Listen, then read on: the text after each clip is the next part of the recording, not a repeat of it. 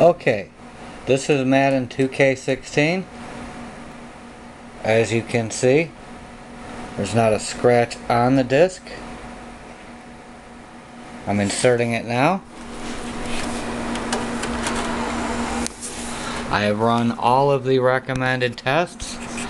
I am including this video to basically demonstrate what is happening. Okay, so here I am at the main screen.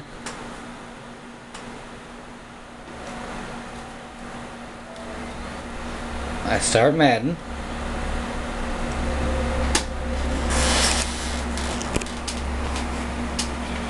Wait for it to load.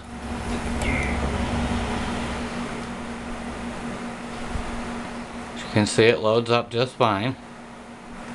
Right.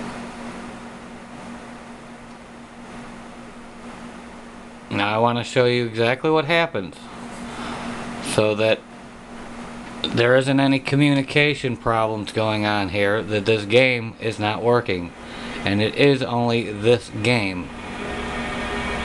Okay, press any button. Done. Press that.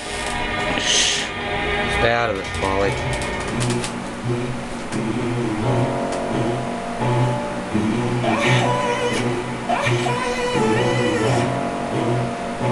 As you can see, everything's loading up.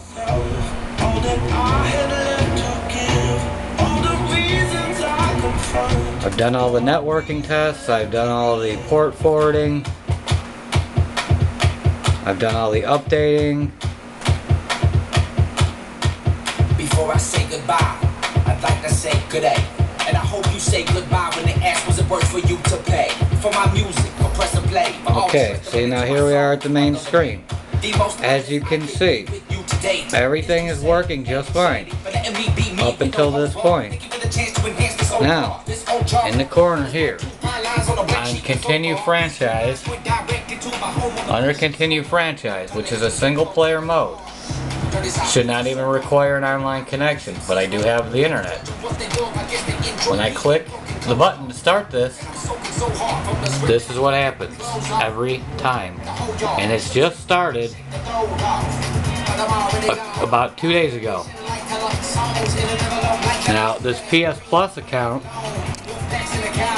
was disconnected probably almost a month ago, and the game was working just fine at the time. For a couple of weeks, I had no problems. I went into the hospital for 5 days. When I came home and attempted to play, this is where it brings me, no matter what I do.